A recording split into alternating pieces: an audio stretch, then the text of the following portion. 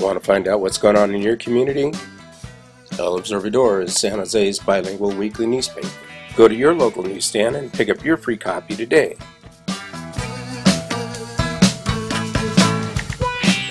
Looking for the training and skills you need to get a new career?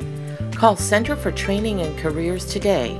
That's CTC at 408-213-0961 and start building your new career today.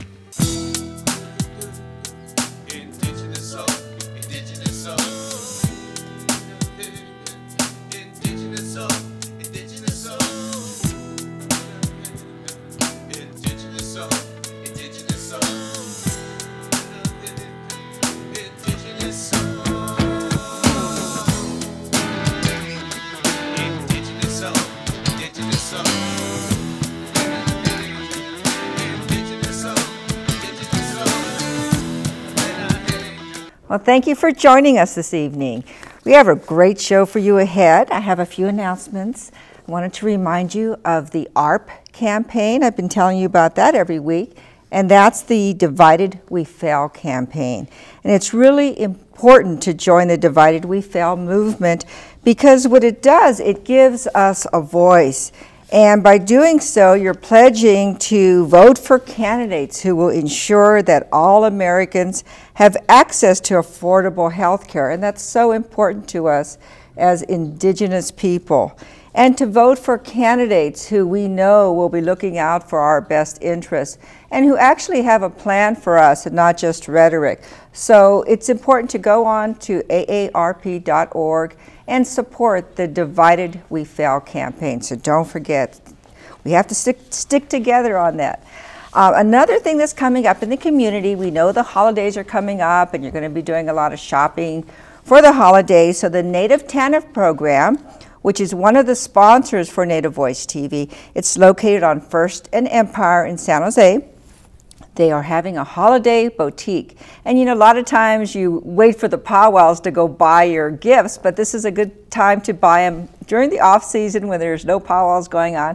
But you can get Native gifts made by Indigenous people, and that'll be on December 5th. December 5th through the 8th, so it's for a few days from 1 to 5 p.m. So stop by First and Empire, that's the Native TANF offices, and you can call there, ask for Kelly at 280-2280 if you want more information, but I'm going to go over there first day, so you better try and beat me there so you get the good stuff. But go by, there'll be a lot of nice little gifts there that you can have for the holidays. And the other thing I wanted to remind you of is our good friend and a wonderful man, Floyd Red Crow Westerman, has been very, very ill. And so we're asking all of you to burn sage, send your prayers to him because I guess he's had a relapse of his cancer. I'm not really sure what's wrong, but I know he's been in a coma and he's had people around him singing for him, praying for him. And it's important that all of us throughout the country, throughout the nation, pray for him as well. So keep him in your prayers, please. And now it's my pleasure to introduce to you our guests for today. I happen to have the pleasure of meeting them at, I believe it was the West Valley Powwow. And I'd like to welcome Anita, let's see if I can say this correctly, Tahityé, and Richard Gonzales. Welcome to both of you. Thank you. Thank you. And you are of the Lipan Apache Band of Texas. Yes. Why don't you explain that? Because I probably said it all wrong. No, you said it. There's really no wrong way of saying those things. We have a lot of people here in California. About almost half of our Lipan Apache members live within a 100-mile radius of Fresno. And that's why we're here. Aware of that. Yes, our administrative offices are in Edinburgh, Texas. However, because so many of our people migrated over here after World War II, we have so many people, and we're starting to actually get together. We've known about each other and know we kind of live within the communities around here. But we're starting to really come together now, and at functions and just as a community should. Well, that's wonderful. So it's your group is active not only in Texas but in the Fresno and Bay Area, I guess, huh? Yes, I actually worked here in San Jose for 26 years. You were a police officer. I was a police officer here in San Jose, and I'm retired now. So I retired in '03. So I have a lot of time now to devote to this history of that's incredible about our family's histories, and pass it on to a lot of those others that are just now learning about it, or have maybe just known just very little bit, just on the surface over time. But there's so much, and it's all our history. It's our country's history too, and we pass it on not only to us, our families, but to those communities that we live in, because this is where we live. That's important, especially when you look at the holidays and the holidays that they're actually celebrating. They should really know what they're celebrating and how people sacrificed. Yes, it is, and we. In the few years now that I've been retired, and even before then, I started doing a lot more research. Others have done much more than I have, so a lot of it is credit to them, of their persistence and to keep digging and not give up. And every little bit really adds more pieces to the puzzle. So things really start coming to light as more pieces come together. Now you're both educators? We're both retired, and yes. But you're educating now again. I'm retired from the police department here, and Anita retired from the University of Texas. Pan American in Edinburgh, Texas. I was a secretary for political science, education department, health sciences, so I've been around educators for quite some time. And you're both educating our people and our children. Well, yes. Well, that was kind of goes with actually doing this, and we're not really doing it for ourselves. When I first started, I just wanted to learn because I knew very little. I knew some, but not very much not enough to feel confident in my own self, let alone talking about it. But in time, we have really dug a lot, and as the more you find, it's almost like an explosion of education. We've taken on the duty now and the responsibility to pass it on to not just our people in Texas, but here in California and all parts between. Let me ask you a basic question. Now, most people have heard of the Apache tribe, but there's different bands. Explain the different bands and how they differ. Well, within each region, over time, it's like families, and in time, people marry and move, migrate, different things of that sort. And the Lipan Apache have lived in that southwest Texas area for hundreds and hundreds of years. So a lot of the history is there. And over time, when the Europeans came to settle the Americas, to some degree, that caused some conflict. And I started putting the pieces to the puzzle together for my own self, because I was trying to figure out how my parents, my grandparents, how they actually met each other. And it really wasn't really making a whole lot of sense until I researched the history of that region a lot more closely, and in a way just kind of overlapped it. And then it became more clear of how they met and why they moved, when they moved when you look at time. Can you share that with us? Yes, in order to share that better, and to put a picture on these faces, which really had an impact on me, because when I started doing this research, I read a large article, a lot of history about Texas region, and not until I saw my grandmother's name did it actually take on a new meaning, because now that history, that Apache history, became my history, because now my grandmother's name's in this history. So with that in mind, then I started going further than that and taking it further back, because obviously if she has that history, I knew a little bit, a few things, but not. I didn't think I knew as much as I probably should have. Why wasn't it that I knew as much as most people? A lot of people know a lot about their history, genealogy, and I knew about genealogy, history, where I descended from, but not who those people were and what their customs were. And probably because you were forced, or most tribes are forced to hide that history. And especially in Apaches. Behind me is a picture, or actually I painted it, It's, I got it from a rendering of a pencil drawing out of history books in Texas. That's Cuelgas Castro. He's my great-grandfather. He was a Lipan Apache chief. He signed, I believe it was 3 treaties with the United States, the Texas Republic, and the Mexican government in his lifetime. His son, which is, I also rendered it my own way, is Juan Castro. And that's where the history starts really not making sense, but changing a little bit, because he was one of the chief or war captains of the Lipan Apache in Texas in the mid-1800s, when when Texas became a state, when Mexico became Mexico in 1821. A lot of things were happening in that region, and so what happened was his lifetime was in the middle of all this turmoil for the Apaches. When Cuelgas was alive, his father, he was actually, at the end of his life, actually given a promotion to a general of the Texas Rangers by Sam Houston. A lot of the family, because a lot of the leadership roles, kept within the families or immediate community that learned those leadership roles, especially within the Apaches. So that was passed on in part to his son, Juan Castro.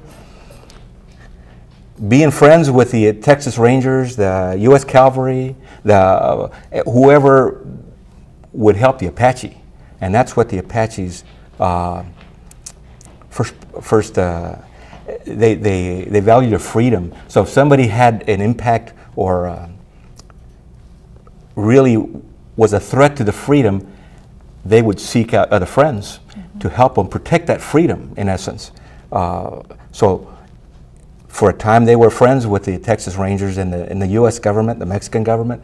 But then as the territories and the settlers started taking the land, killing the buffalo, and those kind of things, then the political situations, the climate really changed a lot in the mid-1800s, and into the middle 1800s, in essence, the Indian Wars here in this country took place. It started, and a lot of it having to do with the Apaches along the southwest there. Not only the Lipan, but also Chiricahua, the Mescalero, Jicarillas, all those, and the Navajos, all those, and Sioux, all the way up in the plains, all throughout the plains, all those Indian tribes throughout the plains.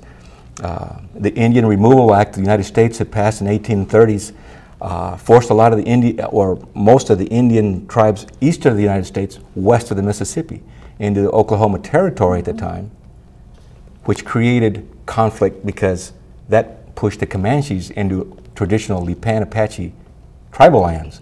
So it created problems there, and a lot of those things had influences over the Lipans and how they migrated. A lot of the buffalo that migrated through the plains there were completely annihilated in the 1860s, which ended a lot of the food supply for the Lipan Apache. And by the 1873, my great-grandmother was 8 years old, and also this is her here. This is my great-grandmother, Anita Castro, her husband. This is my grandmother, and this is my mother. And my parents and my grandparents and my great-grandparents. I have stories when she was 8 years old. In 1873, and all this research, there's some books here from Fort Clark. This is in Texas, Fort Clark, the Texas Rangers, and crossing the border with the 4th Cavalry. And these stories in these books, these are just a couple of the books. I have so many. Maybe Anita can hold the book. I have so many other books that are more detailed. In one particular raid that it refers to is McKenzie's raid. And Colonel McKenzie was a popular young military U.S. cavalry soldier, similar to Custer. Indian fighter, really respected amongst the cavalry. General Sheridan was ordered by President Grant to attack the Apache, who by 1873, a lot of them had migrated into Mexico in a place called Remolino. It's a Lipan village in 40 miles west of about Eagle Pass, Texas, which is an area where Fort Clark is. The raid was launched at daybreak. It was a surprise raid on the Lipan village and also the Kickapoo village, Potawatomi village. They were there to protect each other. At dawn, they launched a raid, and in particular that day because Colonel McKenzie had scouts report to him that most of the Lipan Apache men had been out on a hunting party the day before. So he figured there wouldn't be much of a battle because it was mostly older men and younger children and women in camp. And he was correct. They launched the raid, and their orders were to annihilate and completely destroy the villages, which they did mostly. They did take 40 prisoners, 29 of them were Lipan Apaches.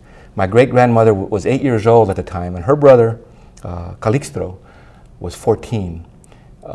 And mind you, she's 8 years old, and at 8 years old, she was waking up at dawn with all this shooting going on, screaming, a lot of confusion, horses running all over the place. So she took her 18-month-old little brother and went and hid in a hole and pulled a bush over themselves to conceal themselves. And mind you, she's 8 years old, and an 8-year-old knew what to do. So obviously this wasn't the first time. She did that, and as the battle, or as this raid took place, they burned everything, took the horses that were there in the camps and the prisoners, and they put them on horses and forced them back to the United States border. Before the raid ended, the noise was dying down, I'm assuming, and her little baby brother started crying. Oh. So a U.S. cavalry soldier heard the crying and came to the bush and stabbed the bush with a saber, killing her 18-month-old baby brother in her arms. So my respect for her has grown just immensely. Had it been any other 8-year-old, would have lost it and started screaming herself. But she kept her composure and was able to survive. Otherwise, I wouldn't be here today. After that, the soldiers left, and hearing the baby stop crying, and she waited there until she heard the voice of her older brother, Castro, calling her and asking for her families. I believe her mom was killed on that raid, and there was a lot of confusion. A lot of prisoners were taken. So after her brother came out, she came out from her place where she was hiding, and they both walked to San Juan, Texas, which is in South Texas, about 325 miles away. About a month later, their father, the fellow here on a horse, shows up. His name at the time was Juan Castro. He changed his name to Porfirio Castro, which at that time there was a president of Mexico, was Porfirio. And he was obviously elated that that he had children that were actually had lived through this battle or this raid. It wasn't a battle. Amazing. It was a massacre, is what it really was. So he made them promise never again to speak Apache or to participate in any customs. What a sacrifice. They lived the rest of their lives that way. And so when people ask me, hey, how come you never told me you're Apache, or how come you didn't dress up like Apache? You know, today I dress like an Apache, not for myself, but for them, to honor them. I can understand that. Wow. You know, and my grandmother, my great-grandmother from the age of 8, of course, the rest of her life, never again admitted she was Apache. I've had my own relatives become upset that we would even say we're Apaches. How dare I say we're Apaches? Savages, you know, godless savages. But that's not true. I mean, the more I've researched, the more I've come to understand that the Creator is what they've always worshipped. Is what other Creator is there? Very rich heritage. But anyway, so that's what got me started. Wow. And then it just, of course, has gone from this. So every time I run across a blockade or somebody who gives me a hard time, I just I can't help to think to myself and think back to my great-grandmother. I mean, I've had people say things to me in the middle of a parade, and you know, if I had time, I would tell them the story of my great-grandmother and what that means to me. So any hard time that somebody could give me is absolutely nothing to what she's endured. To what she went through. Tell us a little bit about the regalia you're both wearing. There's another thing we've done is try to keep everything traditional and original. We've made everything. We have bought nothing. The beads here are commonly referred to as warrior beads. They're some people call them mezcal. They actually come from the Texas mountain laurel tree. They're a poisonous bead actually, but they use, because they're such a hard bead, they get such a really hard shell. We use them. I know a lot of people nowadays use them, especially for gourd dancing, which is a cleansing dance before powwows. We use them, Lipan Apache, leaders or people in leadership position wear the yellow ones. You see here. I have Tell some us yellow about ones. what you're wearing, Anita. Well, this is the logo for Lipan Apache, and the yellow mountain laurels, they're very rare, and we're known that only the leaders wear them, and I'm an enrollment officer. I've been helping out Lipan Apache for quite some time, and I'm the low-key person that does paperwork and things like that. And what's the significance of the headband? Apache women wore either the yellow or the green band, and men wore the red bands, and it signified Apaches, Apache women, because in Texas it's a very hot and humid climate, so they would wear them especially for their sweat around their head, and also showing the other tribes that would come across that there were a band within themselves, that they were separated. They would tell each other by what they wore what kind of a band they were. Because the Kickapoo is a band also that came up from up north that landed in Texas, across an Eagle Pass, and they were at the same time that the Lipan went through the raid in 1873. They were there also. So different tribes showed that they were from that specific tribe by what they wore and the colors they wore. Lipan wore very often green. I see. Green. I think when I spoke to you before, you were talking about the significance of long sleeves or short sleeves or the dresses. Yes. Can you tell us a little bit about that? Women, I'm not wearing the dress at the moment, but the women wore the long sleeve, the older women. The young women would wear the short sleeve. And they wore camp dresses that I'll wear one of these days in your show. It's a dress that's gathered all the way around. It's nothing glamorous, but when I wear it, I'm proud, because that's what my parents wore. And my mom often talks about how her grandmother would take off on a horse with her long camp dress, and they like dark colors also. I give you another example of the camp dresses.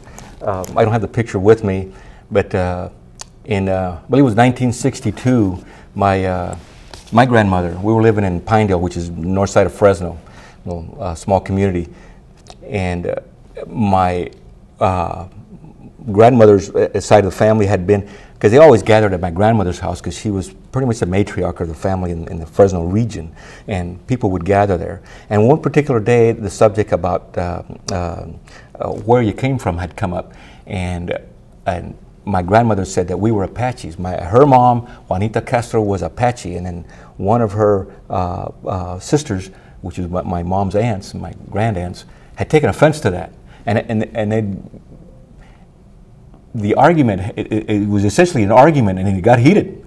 And my grandmother pointed to the street and says, "You can be whatever you want out there in the street. Here, you're an Apache." Within a few weeks, my grandmother had bought some material and sewn together on a camp dress and asked my mom to come to the house, and we took the picture there with my mom. I still have the picture at home, and said, "This is what her mom used to wear proudly. This is what she wore. Take a picture of it so everybody can see." And I believe for us at the time, even though the subject had come up about our ancestors, but it really hadn't been reinforced. Didn't have a lot other than just mentioning where we came from. But customs really didn't participate in anything that we knew of. In time, we found out that we actually were, but we just assumed, oh, this was just part of the Texas culture that things that we ate, and which brings me to another subject. Earlier last year, we just finished a grant on reintroduction of traditional foods to our people. And a lot of those foods, we just considered, oh, they're just Texas foods, because that kind of stuff grows in the deserts, nopales. A lot of the traditional foods, and those are Apache foods, because that's I'm not surprised. And there's a lot of other foods. We actually made a whole cookbook, included in there a lot of the nutritional values of stuff like that, pictures of our elders cooking the foods, where those foods came from, drying of a lot of the meats like jerky, and essentially those were traditionally what our ancestors ate. And so that we just finished that up, and of course, even I say we finished it, we just hit the tip of the iceberg, because there's so much more that we have. We could have made volumes of books, but that was. Is that a book that you're publishing? We're planning on publishing. We just finished it, so we need to get it together, and we'll have it finished here probably within a month or so. It's a lot, really time consuming. We went and recorded a lot of our elders. And so it started out as cooking. We ended up in a lot of different directions, because a lot of them had some really heart-wrenching stories about when they were young. And so we just picked that up and recorded a lot of them. We're over 30 of them now that had a lot of stories. A lot of them, it was the first time they've ever even spoken about. Well, will you promise to come on next week's show and tell me all about that? Because I think we just touched the tip of the iceberg. I wanted to find out about the flags and all these articles you brought. So if you promise to come back next week, I think they'll be back, right? Sure. Thanks for joining us. We'll see you next week on Native Voice TV.